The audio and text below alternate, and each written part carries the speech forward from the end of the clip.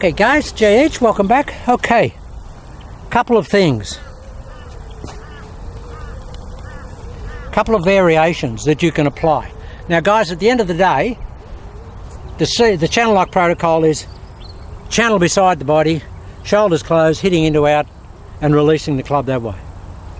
Now you can do a lot of other things as long as you maintain those base tenets of channel lock. Now a couple of people have been asking me about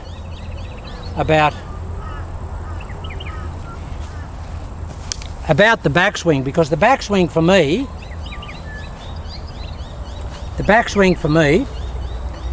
is a push down effect. I push the club down and then it gets in here and it cocks up.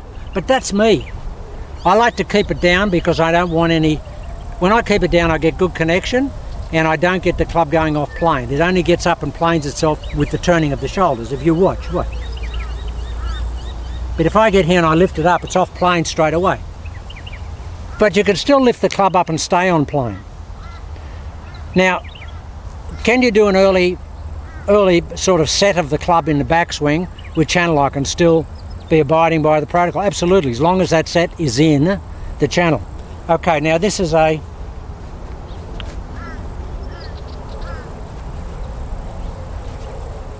this would be an early set.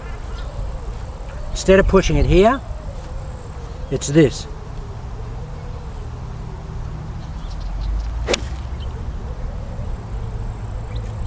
Now that's still a good shot.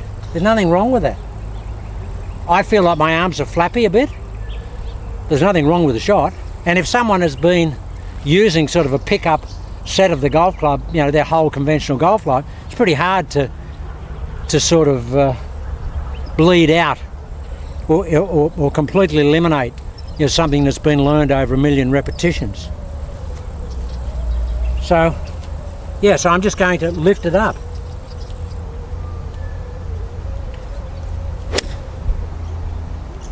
Now that's eminently acceptable.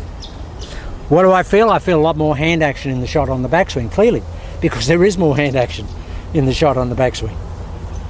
But nothing wrong with that. So to answer that question, yeah, you can do it. If you can do anything in your backswing, you can do it consistently well and efficient and in a repeatable manner and get the ball flight you want, totally acceptable. Okay, so this is a pickup set.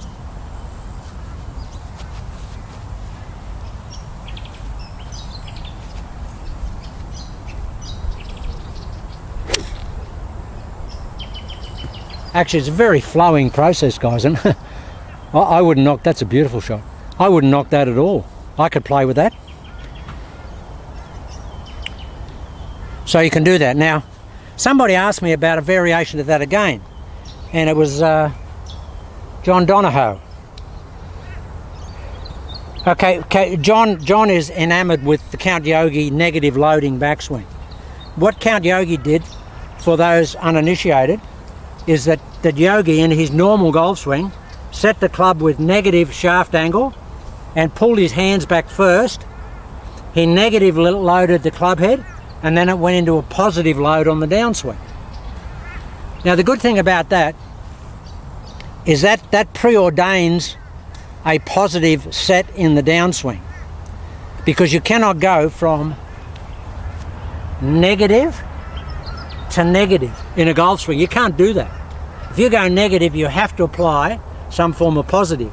But you can go in a conventional golf swing, and I see it, I've seen it every day for 40 years, the club player where he goes positive, negative. But I've never seen anyone go negative, negative. And of course, John is enamoured with Count Yogi's takeaway, because the Count Yogi takeaway with negative loading is very powerful action, guys. Can you use it in channel lock? I see no reason why not.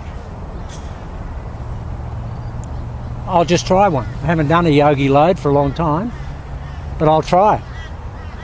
But as long as you abide by the tenets of channel lock in the channel, no reason why you can't use a Yogi load.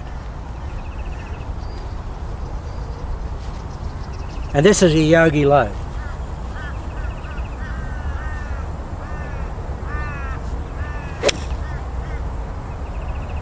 Wow. And that is typical of, well, I never saw Yogi hit the ball, but I know people that did. That would be typical of Yogi's ball flight. Beautiful high trajectory, straight, lovely flight. So for John Donohoe, I mean, that's the first one I've done, John, and it worked great. Nothing wrong with it.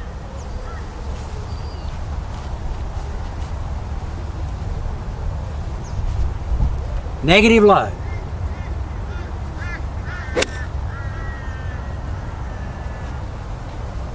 Now that's right, I think that's landed within a foot of where the other ball landed, and it's run up to like that far from the other ball. So it's very accurate.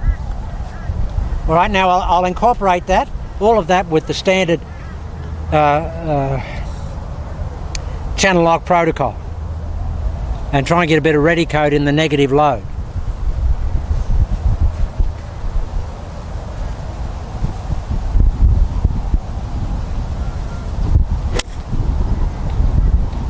Look at this, guys. You get lots of, gee, that's a long, wow. You get lots of slap release with Yogi, because Yogi Yogi wanted to do this. That's what Yogi wanted to do. He wanted to hit up what he termed the arrow line of flight. That's how he wanted to fire the club. So if you fire it up the line here, but release it that way,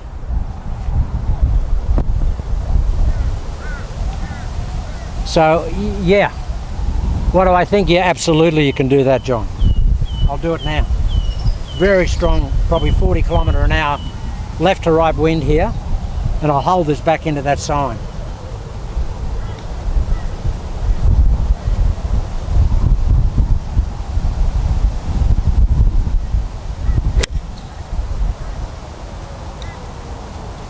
If I said that's the best shot of the day, it is. But there's a lot going on there for me. I mean, I love the Yogi stuff. I love the motion of it. So, and John said, will there ever be a Yogi lock? Well, we just saw it. That's a Yogi lock. More than one way to skin a cat than choking it with a pound of butter, as my Irish grandmother used to say. Never understood it, but there are lots of different ways to skin a cat. We've just seen it here. Not that he'd ever want to skin a cat. Certainly not a live one. Okay, watch this, guys. This is full on Yogi.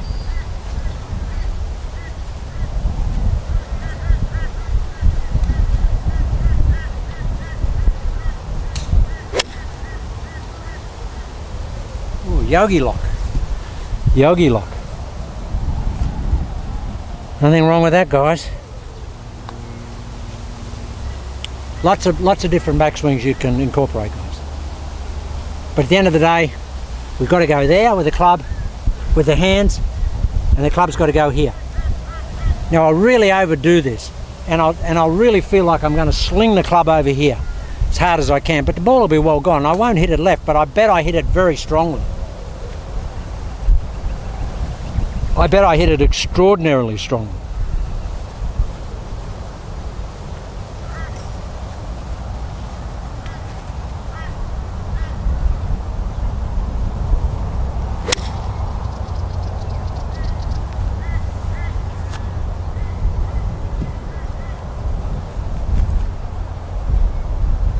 Now that was a really strong shot, and I got a really flat, horizontal, plain finish on that. Could I play with that? Oh, you bet your life I could play with that. And they're just dead flush centre, guys. Okay, I'm going to hammer this. What's the point of breakdown, the brink of disaster? I think you can hit this as hard as you like with that slap release left, as long as the arms are going that way. And the ball's not going to go left. It'll just go to the target. Because at the end of the day, guys, remember, the club face has got to point towards the target when you hit it. Your hands can be going that way, but the club face has got to be pointing there.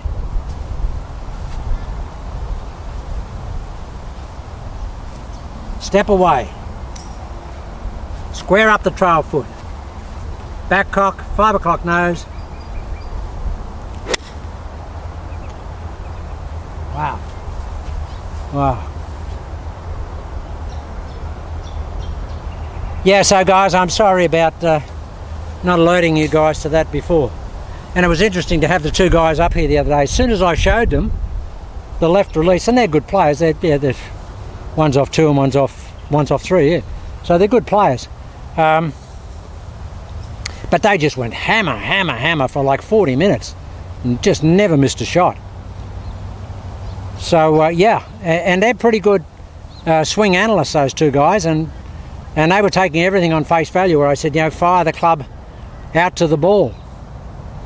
Well, the arms go out to the ball, but the club should be firing towards the target. Club goes around the corner, goes out here and then around the corner towards the target. Okay guys, just a couple of things. I did have something else, but I'm trying to think what it is.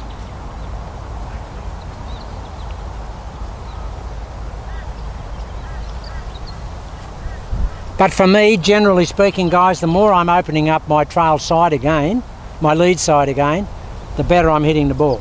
I'll go with a full Monty, a lead side opening and torque, general swing.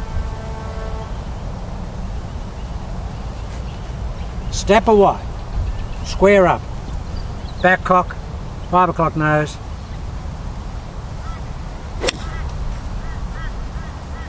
And look at this guys, look at that club face. That club face is shut down about 3 degrees, which is obviously represents the shot shape that I got, which was a little push draw. Because the path was into out, face was shut down, release the club towards the target with that amount of side spin, little push draw back into the wind. Okay guys, it's as windy as here. But I've got something, I can't remember it. I'll try and remember it off camera and I'll come back if I can remember it. Okay.